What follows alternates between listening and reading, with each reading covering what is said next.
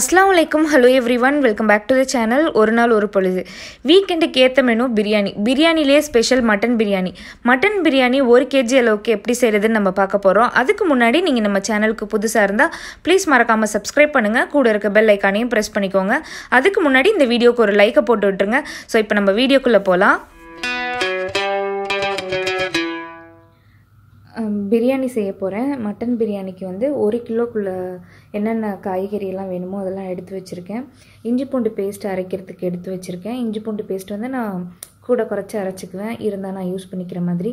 இதுக்குன்னு மட்டும் இல்லை, பிரியாணிக்குன்னு மட்டும் இல்லை, ஃப்ரெஷ்ஷாக அரைச்சி சேர்த்தோம் அப்படின்னா ரொம்ப நல்லாயிருக்கும். அதனால் அப்புறம் வந்து பூண்டு வந்து ஒரு 250 கிராம் இருக்கும்.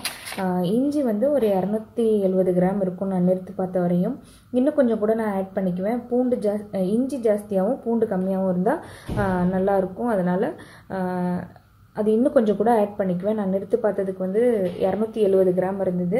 இது 250 கிராம் இருக்குது இஞ்சி பூண்டு பேஸ்ட்டுக்கு.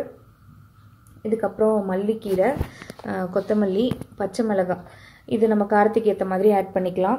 இது 1 கிலோ பிரியாணிக்குள்ள அளவுக்கு நான் சொல்லிகிட்ருக்கேன். அப்புறம் வந்து வெங்காயம் வந்து இப்போ 1/2 கிலோ இருக்குது. 500லேருந்து 600 கிராம் அளவுக்கு நம்ம வெங்காயம் யூஸ் பண்ணிக்கலாம் 1 கிலோ பிரியாணிக்கு. அதே மாதிரி இதுவும் நம்ம கிரேவி வேணும்னா எக்ஸ்ட்ராவாக நம்ம வெங்காயம் சேர்த்துக்கலாம். அப்படி தான். இதில் வந்து 500 கிராம் இருக்கும், 500-600 கிராம் இருக்கும்னு நினைக்கிறேன். தக்காளி இது வந்து 500 கிராம் இருந்தது. சரி, எக்ஸ்ட்ராவாக ஒரு தக்காளி வைப்போம் அப்படின்னு சொல்லிட்டு வச்சுருக்கேன். இப்போ 600 கிராம் அளவுக்கு இருக்கும். இது வந்து பிரியாணி மசாலாவுக்கு எடுத்து வச்சுருக்கேன். பட்டை, கிராம்பு, ஏலக்காய் 3. இப்போது கிராம்பு வந்து பட்டை வந்து நீங்கள் 100 கிராமுக்கு எடுக்கிறீங்க அப்படின்னா கிராம்பும் ஏலக்காவும் நீங்கள் 50 கிராம்னு எடுக்கணும். அந்த மாதிரி அளவில் எடுத்து வச்சுருக்கேன். இது ஒரு 100 கிராம் அப்படின்னா இது 50 கிராம், இது 50 கிராம், அந்த கணக்கில் எடுத்துக்கோங்க. இப்போ இது 200 எடுத்திங்கன்னா அது 100, இது 100, அந்த மாதிரி எடுத்துக்கணும். இது வந்து ரம்பலை, இது வந்து புதினா, இதெல்லாம் இருக்குது. இதெல்லாம் எடுத்து வச்சுருக்கேன். அரிசி வந்து 1 கிலோ, மட்டன் அதே அளவுக்கு. ஸோ நான் அதெல்லாம் அது அப்புறமா காமிக்கிறேன்.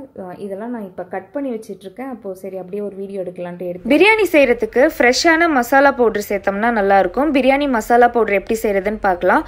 ஒரு கடாய் வச்சுட்டு இப்போது நான் பட்டை சேர்த்துக்கிறேன்.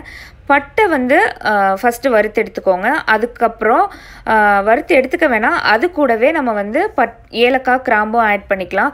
1 பங்கு அளவுக்கு பட்டை சேர்த்திங்கன்னா அதில் பாதி பங்கு தான் வந்து கிராம்பும் ஏலக்காவும் சேர்க்கணும். இப்போது நல்ல சூட்டில் வந்து நல்லா வறுத்து எடுத்துட்டு அதுக்கப்புறம் சூட்டோடையே அரைச்சிக்க போகிறோம். கொஞ்சமாக பட்டை தூக்கலாக போனாலும் ரொம்ப வாசனையாக இருக்கும். அதனால் 50 கிராம் வந்து பட்டை எடுத்திங்கன்னா 25 கிராம் கிராம்பு, ஏலக்காய் எடுத்துக்கோங்க. இந்த அளவுக்கு எடுத்துகிட்டு நல்லா வறுத்துட்டு நம்ம இப்போ அரைச்சிக்கலாம். சூட்டோடு அரைச்சிக்கோங்க. பிரியாணி மசாலா பவுடர் ரெடியாக இருக்குது. இப்போ நம்ம வந்து பிரியாணி செஞ்சிடலாம். அதுக்கு ஒரு பாத்திரம் வச்சுட்டு 150 ml எண்ணெய் எடுத்துருக்கிறேன். இல்லை 200 ml வரையும் நம்ம எடுத்துக்கலாம். இது கூட நெய் சேர்த்துக்க போகிறேன். நெய் வந்து ஒரு 4லேருந்து 5 ஸ்பூன் அளவுக்கு நெய் ஆட் பண்ணிக்கலாம்.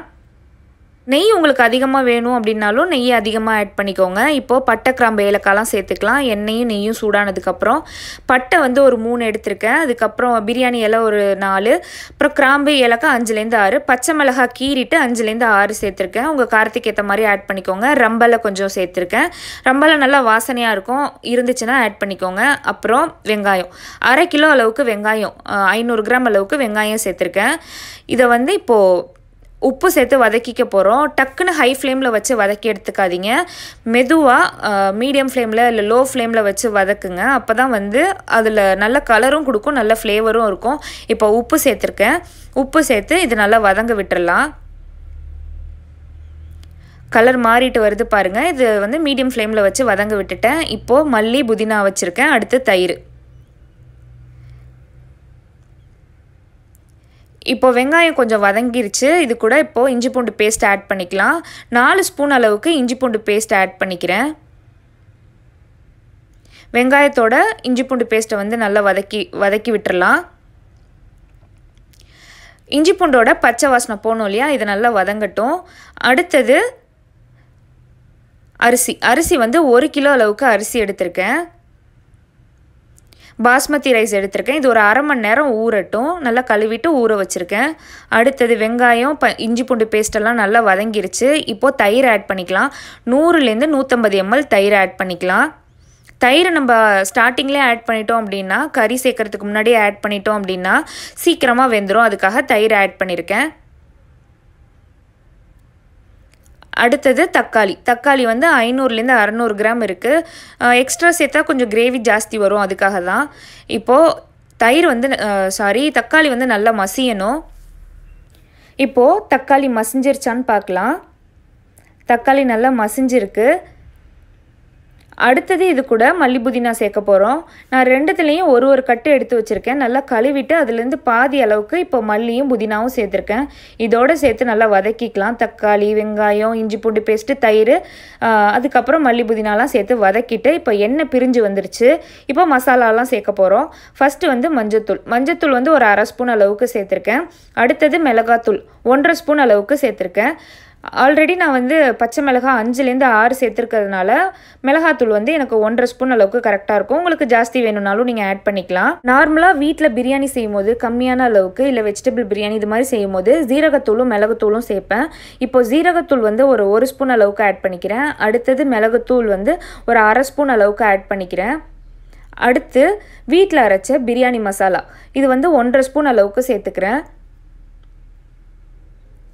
ஜாஸ்தி சேர்த்தோன்னா பட்டை வாசனை வரும். அதனால் 1/2 ஸ்பூன் இப்போ சேர்த்துட்டு கடைசியாக ஒரு 1லேருந்து 1/2 ஸ்பூன் அப்புறம் ஆட் பண்ணிக்கிறேன். பாருங்கள், கிரேவி நல்லா இருக்குது பார்க்குறதுக்கு. அதுக்கப்புறம் மட்டன் 1 kg மட்டன் எடுத்து வச்சுருக்கேன். ஒரு 3 தடவை நல்லா கழுவிட்டு கொழுப்பெல்லாம் ஓரளவுக்கு எடுத்துட்டு மட்டன் வச்சுருக்கேன். இப்போது 1 kg மட்டன் வந்து இப்போ ஆட் பண்ணிட்டேன். இப்போது கிரேவியோட நல்லா மிக்ஸ் பண்ணி விட்டுடலாம். என்ன தான் நம்ம வந்து கிரேவியோட இப்போ மிக்ஸ் பண்ணாலும் மிக்ஸ் ஆகாத மாதிரியே இருக்கும். இப்போ வந்து ஃபஸ்ட்டு ஒரு 5 நிமிஷம் இதை வந்து மூடி போட்டு வேக விட்டுறலாம். உப்பு சேர்த்துக்கிறேன். உப்பு வந்து மட்டனோட மிக்ஸ் ஆகணும், அதுக்காக உப்பு சேர்த்துட்டு ஒரு 5 நிமிஷத்துக்கு ஃபஸ்ட்டு ஒரு 5 மினிட்ஸ் வந்து இப்போ ஒரு மூடி போட்டு வேக விட்டுறலாம். கிரேவியும் மட்டனும் ஒன்றாகிறதுக்காக. இப்போ பாருங்கள், கிரேவியும் மட்டனும் ஒரே மாதிரி இருக்குது. இப்போ மட்டன் வேகிறதுக்கு வந்து 2 கப் அளவுக்கு தண்ணி ஆட் பண்ணிக்கிறேன். ஸோ குக்கர்லாம் வேக விடலை, அப்படியே தான் வேக விட போகிறோம். 20லேருந்து 30 நிமிஷம் இது வந்து வேகட்டும். பாருங்கள், மட்டன் இப்போ வெந்துருச்சான்னு பார்க்கலாம். தண்ணி ஓரளவுக்கு ட்ரை ஆகிடுச்சு பார்த்தீங்களா? இப்போது மட்டன் வெந்துருச்சான்னு பார்க்கலாம். மட்டன் வெந்துருச்சு. இன்னும் நமக்கு குழவா வேணும் அப்படின்னா நம்ம இதுக்கப்புறம் அரிசியெலாம் சேர்த்து தம் போடுவோம். அதனால் நமக்கு வந்து இன்னும் மட்டன் வேகவும். இப்போது அரிசி சேர்க்க போகிறோம். அதுக்கு முன்னாடி தண்ணி ஆட் பண்ணிக்கலாம். ஒரு கப்பு வந்து பாஸ்மதி ரைஸ் எடுத்திங்கன்னா 1.5 கப் அளவுக்கு தண்ணி தேவைப்படும். நான் 1 கிலோ வந்து ஒரு பெரிய கப்பில் அளந்தேன். ஸோ அதை வந்து பேஸ் பண்ணிவிட்டு நான் தண்ணி ஆட் பண்ணிக்கிறேன். 1 கப்பு அரிசி எடுத்திங்கன்னா 1.5 கப் அளவுக்கு தண்ணி தேவைப்படும். இப்போது கொதி வருது. தண்ணி நல்லா கொதித்ததுக்கப்புறம் இது கூட ஒரு லெமன் ஜூஸ் ஆட் பண்ணிக்கிறேன். அடுத்தது இப்போ பிரியாணி மசாலா ஒரு 1/2 ஸ்பூன் இல்லை 1 ஸ்பூன் ஆட் பண்ணிக்கலாம். இப்போ சேர்த்தாச்சு. இப்போது நல்லா கொதிச்சிட்ருக்கு. இது கூட நல்லா 1/2 மணி நேரமாக ஊறி இருக்கிற பாஸ்மதி ரைஸை இதில் ஆட் பண்ணிக்கிறேன். அரிசி சேர்த்ததுக்கப்புறம் இதை நல்லா மிக்ஸ் பண்ணி விடுவோம். தண்ணி, கிரேவி, அரிசியை மிக்ஸ் பண்ணும்போது பார்த்து மிக்ஸ் பண்ணுங்கள். உடையறதுக்கு சான்சஸ் இருக்குது. 30 நிமிஷம் ஊறி இருக்குது. இப்போது மிக்ஸ் பண்ணி விட்டுட்டு உப்பு பார்த்துருங்க. இதுக்கப்புறம் உப்பு ஆட் பண்ண முடியாது. இப்போ உப்பு பார்த்துட்டு மூடி போட்டு ஒரு 10 நிமிஷம் ஃபஸ்ட்டு வேக விட்டுறலாம். இப்போ பாருங்கள், அரிசி வந்து ஒரு 70% குக் ஆகிருக்கும். அடுத்து ஈரப்பதம் மட்டும் இருக்கும். இந்த ஸ்டேஜில் தான் நம்ம தம் கொடுக்கணும். இப்போ இந்த பாத்திரத்தை எடுத்துகிட்டு கீழே ஒரு தவா வச்சுட்டு பிரியாணி பண்ண பாத்திரத்தை மேலே வச்சுட்டு அதுக்கப்புறம் தம் கொடுக்கறதுக்கு முன்னாடி பேலன்ஸ் உள்ள மல்லி புதினா ஆட் பண்ணிக்கலாம். அதுக்கு மேலே நெய் சேர்த்துக்கலாம். நெய் வந்து நல்லா வாசமாக இருக்கும். தம் கொடுக்கறதுக்கு முன்னாடி சேர்த்தோம்னா நெய் சேர்த்துக்கோங்க. உங்களுக்கு எவ்வளோ வேணுமோ அந்த அளவுக்கு ஆட் பண்ணிக்கோங்க. இதோட மூடியே வந்து நல்லா டைட்டாக தான் இருக்கும். அதனால் நான் வந்து ஃபாயில் பேப்பர்லாம் எதுவும் போடலை. 20 நிமிஷம் தம் கொடுத்துடலாம். உடனே ஓப்பன் பண்ண வேணாம். நான் உங்களுக்கு காமிக்கிறதுக்காக நான் ஓப்பன் பண்ணி காமிச்சிட்டேன்.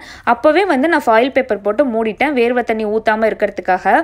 இப்போ நல்லா கிளறி விட்டுட்டு பிரியாணி எடுத்து வச்சு சர்வ் பண்ணிடலாம். அவ்வளோதான். பிரியாணி வந்து மட்டன் பிரியாணி 1 kg அளவுக்கு எப்படி செய்கிறது அப்படின்றத இந்த வீடியோவில் நீங்கள் பார்த்துருந்துருப்பீங்க. கண்டிப்பாக உங்களுக்கு பிடிச்சிருக்குன்னு நினைக்கிறேன். நீங்களும் ட்ரை பண்ணி பாருங்கள். உங்களோட கமெண்ட், சஜஷன் எதுவும் தான் என் கூட ஷேர் பண்ணுங்கள். நீங்கள் நம்ம சேனலுக்கு புதுசாக இருந்தால் சப்ஸ்கிரைப் பண்ணுங்கள். பாய், டேக் கேர், அஸ்ஸலாமு அலைக்கும்.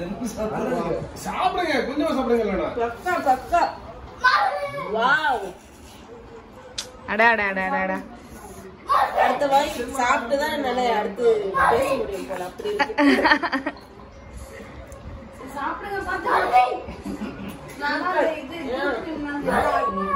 keto diet super. வீடியோக்காக இல்ல சீரியஸா கேக்குறேன்.